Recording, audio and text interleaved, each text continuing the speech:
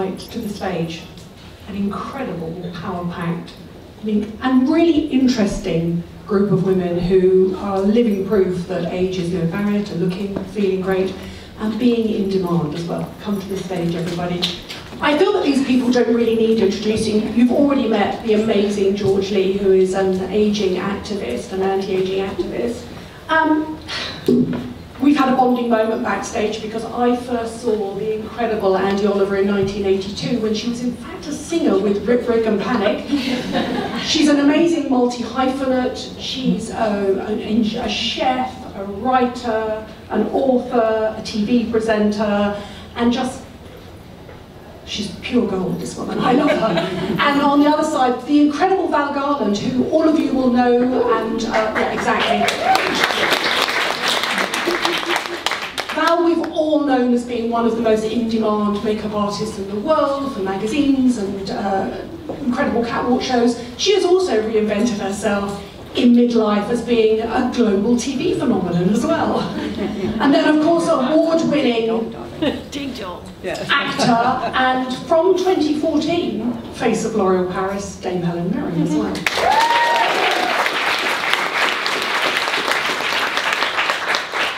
So let's start with some general questions. Feel free to pick up your mics, everybody. You look good for your age, compliment or caveat, and I'll ask you, Helen.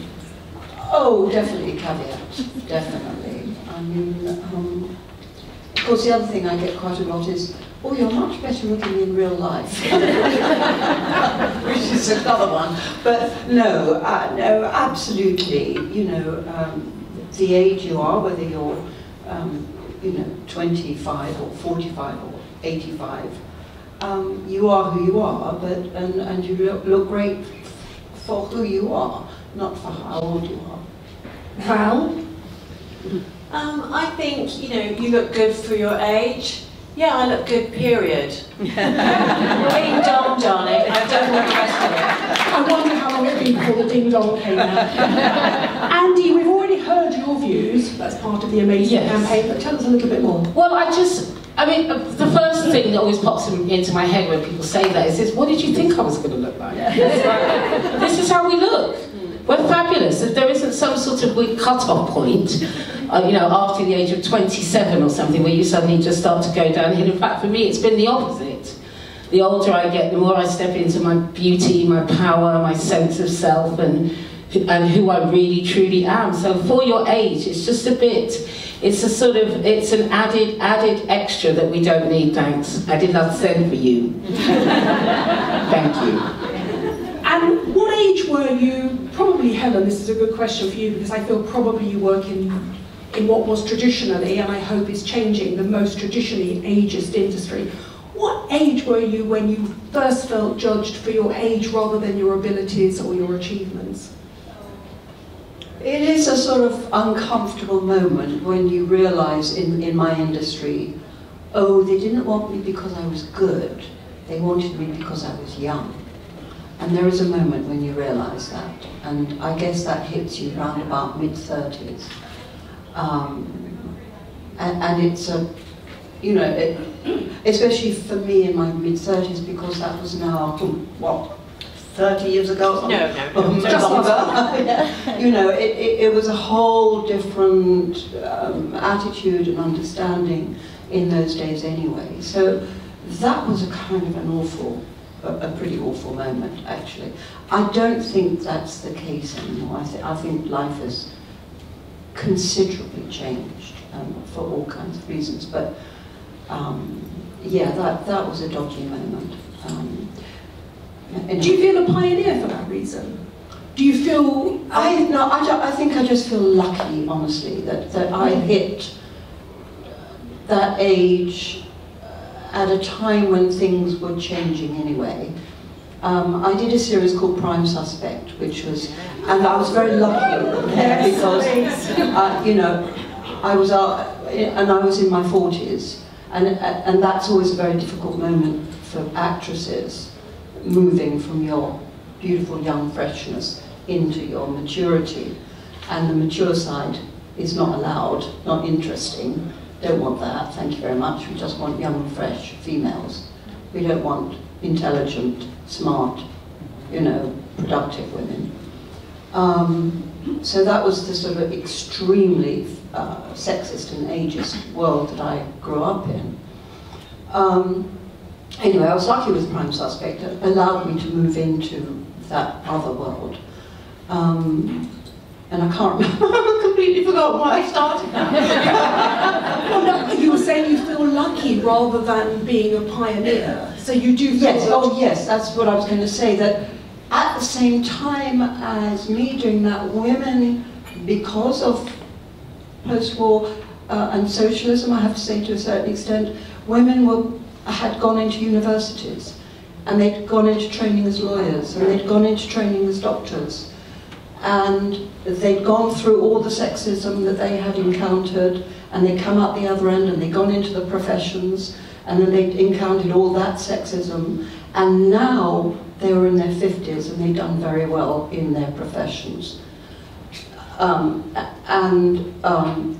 something like Prime Suspect came along and revealed to the world what women had been dealing with. And it's my constant mantra is, well, I have many mantras, but the main one is fight for women in public life, fight for women in politics, fight for women in all of the professions, and the more you have the women in those roles, the more life will change for the rest of us. Do you know what I'm saying? Absolutely. Yeah. Talking about women there and the innate sexism and combined with ageism, do you think men ever get for your aged Val Garland? Is aging a different issue for men? I think actually it is, because with a man it's like, oh, he looks really good. You know, I love that sort of like greying, sort of like temple thing. It's never like, you look good for your age. It's kind of like, oh, he looks amazing. Old grey fox. Yes. Patrick Dempsey just been named Sexiest Man of the Year, US People magazine's Sexiest Man of the Year. Yeah, absolutely. And I mean, I saw a film of him dancing the other day. They clearly haven't watched that. I was like, oh dear. Sorry about that. Sorry. What do you think, Andy? Is aging a different process for men? I think aging is a different process for men because the world expects different things from men and from women, you know. I think one of the things that happens is the world is scared of women as we get older because we get more powerful. And the more powerful we are, the more the world tries to contain us and put us back in some kind of box, which obviously is not really going to happen at this point. It's like, once we're out of the box, we're out of the box, right? For men, they're already expected to be powerful. They're already expected to take up that space. So it just seems like a kind of natural, them taking up a natural position.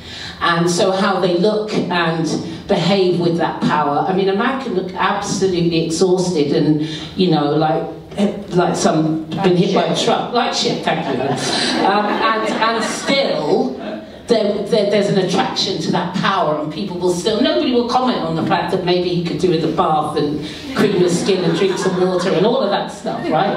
If a woman walked around at that age with no self-care, can you imagine, you know, there's a picture of one, maybe she hasn't shaved under her armpits. It makes the newspapers, for God's sake. Yeah. You know, men can walk around looking like rough, as you like, frankly. And the world will accept it differently. George, you were mentioning backstage earlier on about the tropes of older women and how from a very young age through nursery rhymes and Disney characters. Explain this, because this is fascinating. Yeah, so I mean it is really fascinating. I mean, so when we're young, the images that we see of older women are invariably the wicked haggard witch, you know, the sort of wizened old woman handing Snow White the red apple, or even things like old Mother Hubbard, you know, this mad crazy woman who lives in the shoe. So these, you know, I mentioned in my sort of my little preamble, is that we have from a very early age these negative messages about getting older. And of course, they're all sort of like terrifying, and we fear it. But it's really interesting, actually. I just hadn't really thought about it. I mean, if you think about, well, actually, we mentioned about like Gandalf, the wise old wizard, right? Okay, so you know, so older men are seen in nursery rhymes as incredibly strong and powerful, but but women are right from. You know, when we're, in nappies, we are told these images. So no wonder it's difficult for women to not be scared about getting older. So, it is, that's why I say it's a personal battle. It really is, we have to be conscious about it. And it's not going to be easy to handle. This awful phrase, and thank you, L'Oreal, for rejecting this phrase, anti-aging. Oh, so, yeah. It's so much. When I was and a lot of beauty brands still use that in their advertising. The majority. L'Oreal Paris genuinely stand head and shoulders. It's great to get older. It's fantastic. Helen, I came across a figure yesterday. It's a £2 trillion business, right? And this, anti-aging, and this is the problem. This is why it's so wonderful about this. We need to show there is money being made for living well at every single stage of our lives. And enjoying who you are and realising you are. It's not you're turning a blind eye to it, and loving it and celebrating it. I was very lucky in my whole aging process because my mum was actually very wise, and she always said to me, darling, never worry about getting older. When you're 40, the thought of being when you're 20, the thought of being 40 is like, oh my God, how terrible. Or when you're 40, the thought of being 60, and so on and so forth. But she said, don't worry, because you'll find when you get to be 40, you won't want to be 20 again, because you've got wonderful advantages. You've lost certain things, but you've gained an awful lot more. And she said it'll be like that for all through your life. And I have to say that is absolutely true. That, of course, you lose some things, but you gain a whole lot of other things. And we just celebrate it. Don't fight it. You die young or you get old. I don't want to die young. I'm too interested in life. Life is wonderful. So, celebrate that, enjoy it. Do you feel that this panel, and in fact each of your careers, would it have been possible 10 or 20 years ago, or do you think we are living at a tipping point where finally women are being celebrated for the aging process? Val, what do you think? I mean, this as a woman that has just gone global on television, and when I met you 4 or 5 years ago when you first signed to L'Oreal, you had no idea this second renaissance was coming. No idea at all. I think we are in such a great position right now as women because we are being celebrated for our knowledge, our experience most of the time. But I think it's definitely we're on our way. And, there are things that you lose along the way as you age, but there's also a lot that you gain. And one thing is for sure, the sex gets better. It absolutely does, trust me. Is that the secret to the glow up? But also the rosy glow that you have. Absolutely, because also I think what keeps you young, what keeps you relevant is laughing at yourself, loving, living, being positive, always looking on the positive side, and an orgasm a day keeps the doctor away. Also, that your age never stopped you in the same way. No. That you didn't think, oh, I can't do that because, I'm too old to be doing that, or too old to be wearing that, or too old to be, talking like this. Absolutely. We were chatting about this earlier on. We hate the fact that people are telling us that we should dress appropriately or have our hair styled at a certain age. We don't like being told. I don't like being told what to do. I've never liked being told what to do. My dad was really bossy. I've never really liked people telling me what to do from the time I was a kid, and I'm certainly not going to start doing it now. There's weird articles of what women over 50 should wear. It's like, how would you know? And why are you talking to me? You know what I mean? Do you feel more in demand than ever before your career goes from peak to peak? No, I don't think so. I mean, it's just, I'm just trudging on. It doesn't look like that from the outside, can I just say? You know, it's always been, in my whole career, it's the thing that has scared me the most, is the thing that I feel I should do. You know, the thing that looks like the most dangerous, and the most, you know, the thing that I'm most likely to fail at is the thing that I should jump into and attempt. You know, if I fail or not, it doesn't really matter. I think it's the you know, it's the journey rather than the arrival, as they say. You know, so put yourself on an interesting journey if you possibly can. And do you feel that as you've grown older, because I feel this, and I'm sure that Val and Andy and George would say the same thing, the fear becomes a little less, but it's important to still challenge yourself by doing things that just give you a I little don't know bit. that fear gets less. No? No, I'm still shit scared every time I do. I think you just know it won't kill you. Yeah. You just, that's know it true. won't kill you. That's But when you're true. young, sometimes when you're scared of things, you just think, well, I might just die. I mean, Yeah. I'll just be too much, and I'll just pass like collapse on the stage of the old victory. I think you learn how to handle your fear. I guess that's what it is. And you learn, as you get older, you learn that it becomes less about yourself, which is one of the great advantages of getting older, is you're not so self-concerned all the time. It's not all about you. It becomes about the wider world, and it's so much more interesting than when it's all about you, you know. You know, you look outward much more than you look inward, I think. I agree completely, yes. Yeah. It's when you're young, you feel that the whole world is looking at you, and then when you get older, you realise they're not that interested. They're not that interested. They're really not that interested. They're too busy worrying about their own cellulite, or lines, or spots, or grey hairs. They're really not that interested in you. And that is completely liberating, you're right. Yes, it is. Now, Val, I have to ask you, as probably someone that works in a pretty ageist world, you've obviously grown up through magazines and fashion shows where youth is absolutely fetishised and celebrated. Do you feel that things have changed in the last 5 years? Do you think there are positive steps happening? Oh, absolutely. I think, yes, it's, you know, it's changed 360. I mean, it's not just youth orientated anymore. It's open to all of us, of every demographic. And I think that's amazing. I mean, I think we have, you know, photographers like Rankin, you know, Nick Knight, that like really embrace all ages, you know, all races, all demographics, etc. And I think it's a great thing. I think it's interesting when we talk about inclusivity and diversity. Now, traditionally, we haven't included age within that, but I think the minute we frame it within a wider argument of inclusivity and diversity, suddenly it makes sense. And I remember somebody saying to me, which I think is really interesting, is for anybody out there that suspects deep down inside they might be a little bit ageist, and I think when we're young we're pretty much all a little bit ageist and a little bit frightened about being older, getting older, is think that ageism is the only form of discrimination that targets the future you.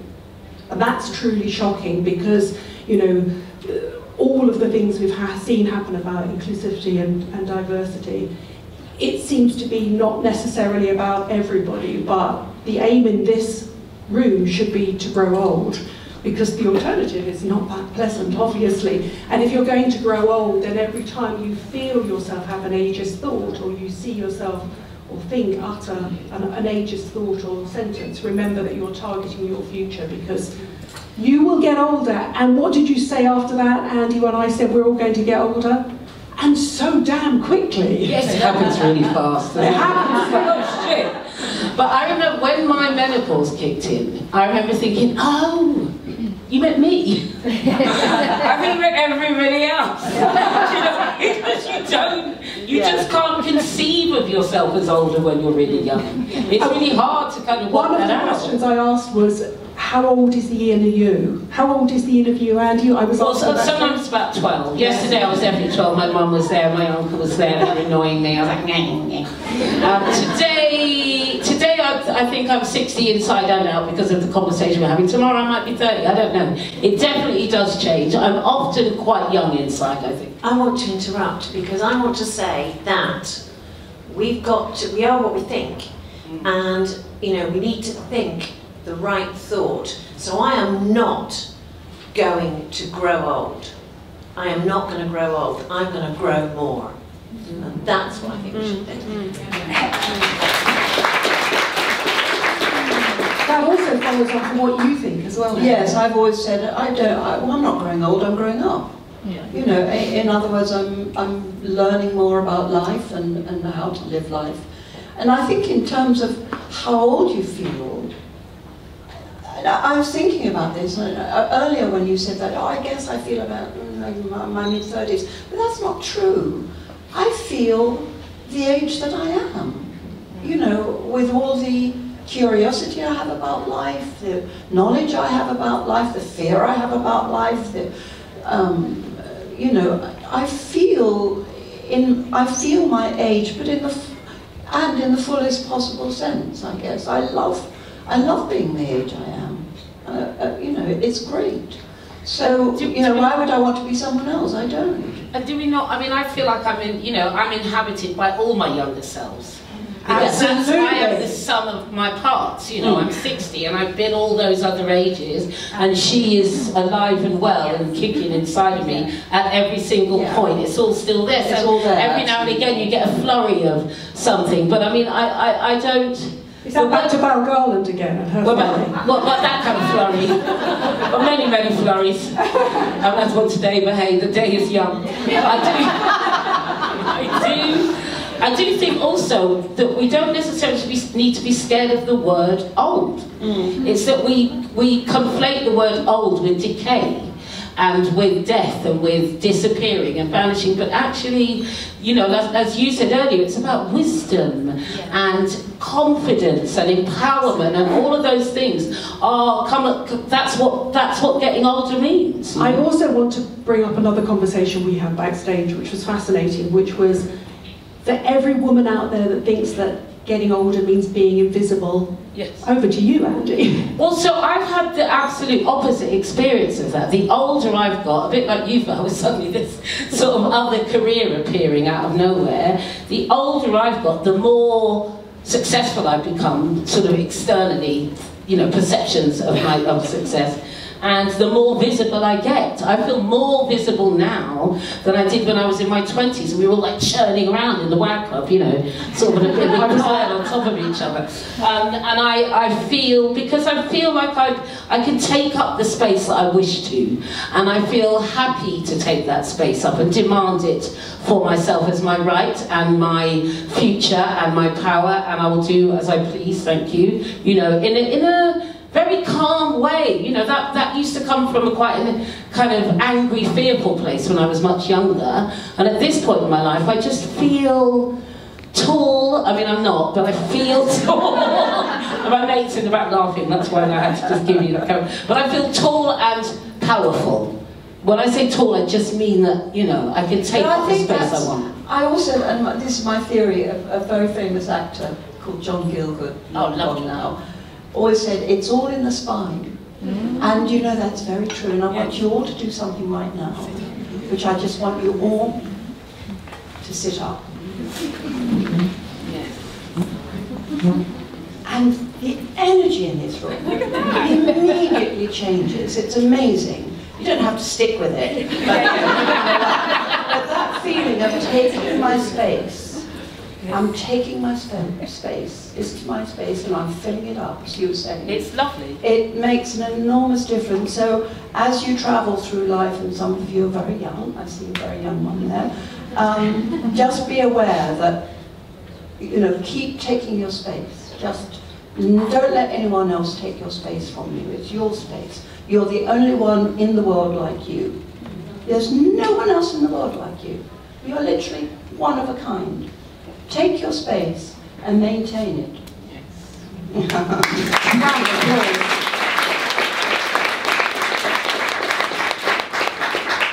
What ageing stereotypes do you want to dispel, Val Garland? Any more sex talk? Oh, there's always more sex talk. What do I want to dispel? Well, you know, I don't like it when people like to say, oh, you're having a senior moment. How dare you? How dare you? Yeah, I've misplaced my car keys. You know, but it's not always a senior moment. It's because you're balancing about 4 different careers and you've never been more successful than you are in this moment. Exactly, so yes, you know, that's what I would want to dispel. Helen?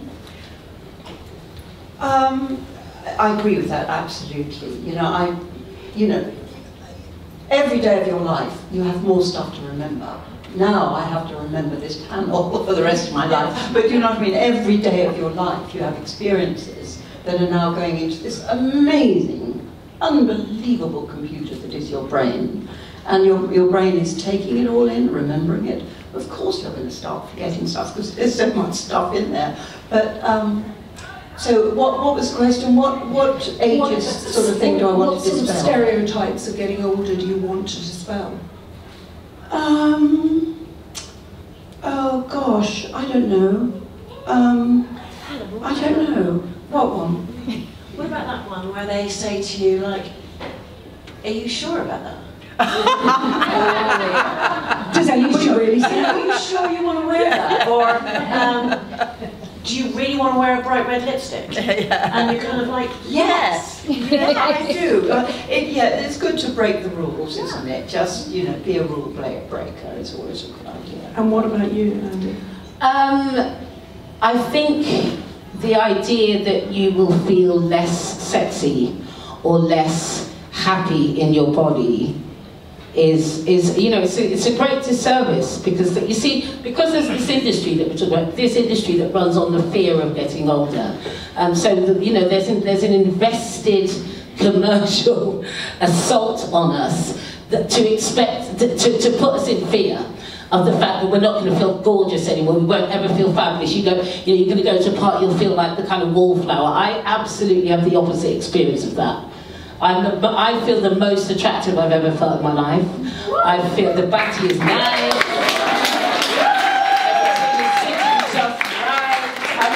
Really, really great about myself, and the most confident I've ever felt in my life.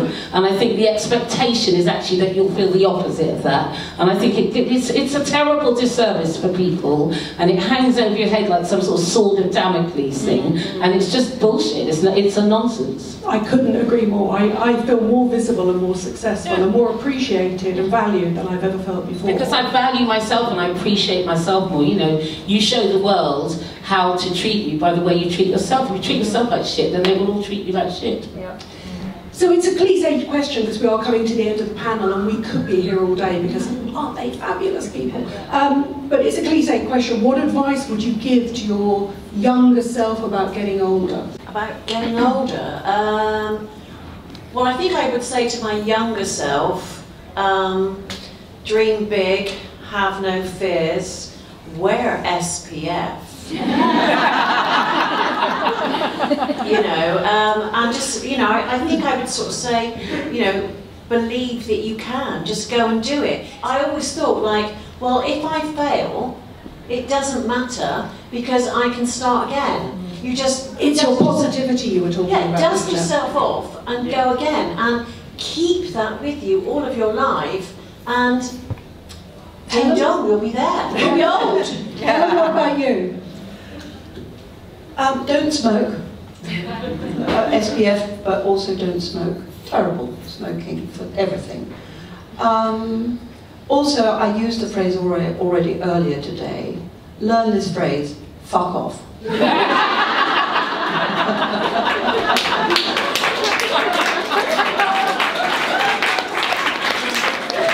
That might just Don't be afraid to use it. might just be the greatest quote of all time.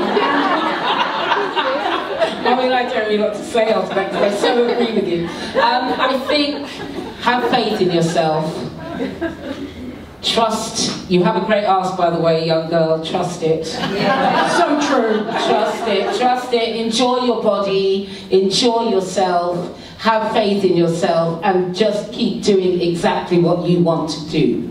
Say the yeses to yourself. Listen to your heart. because your heart will steer you right.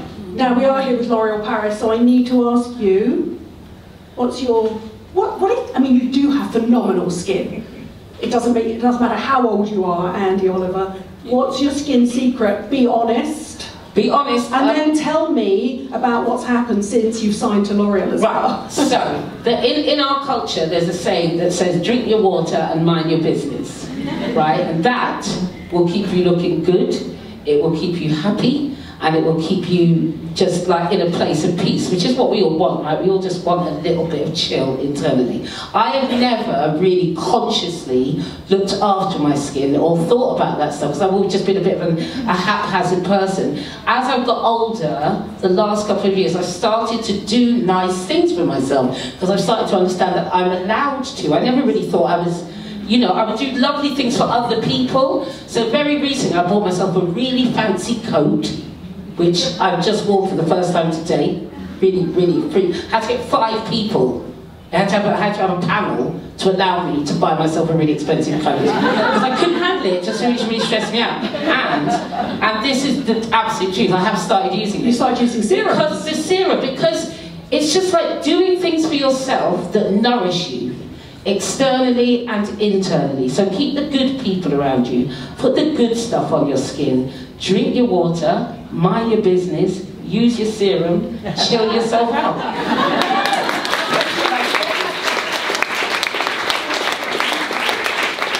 She's got L'Oréal Paris Midnight Serum in her hand.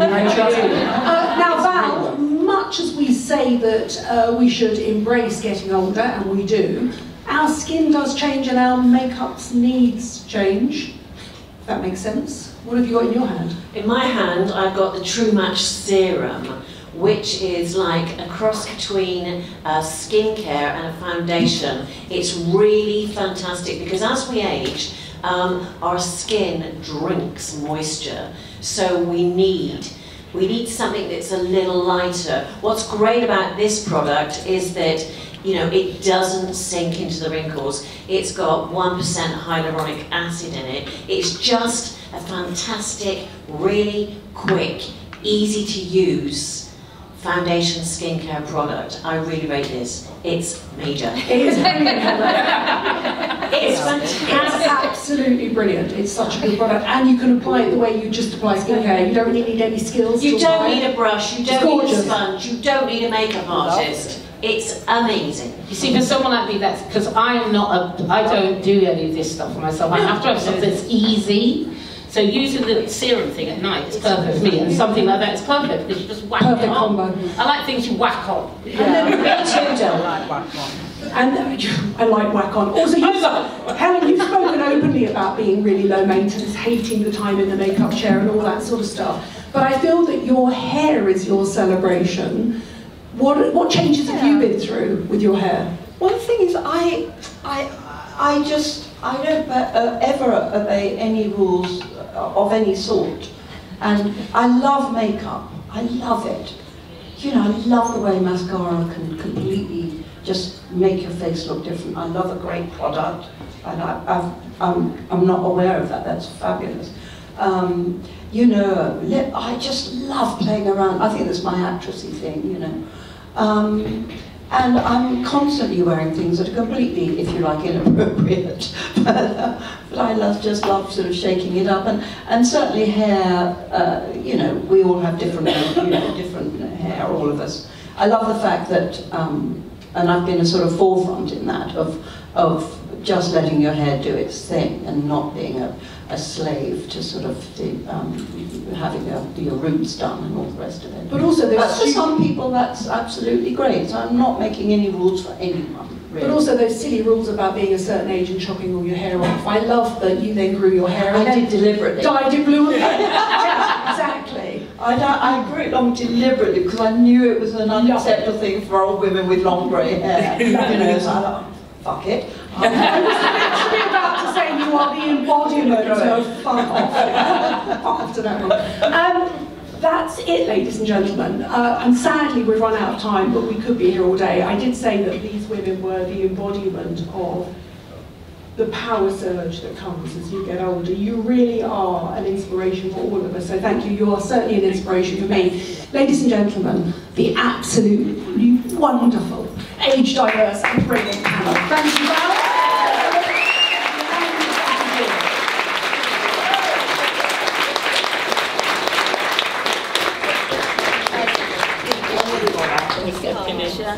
We're stepping in.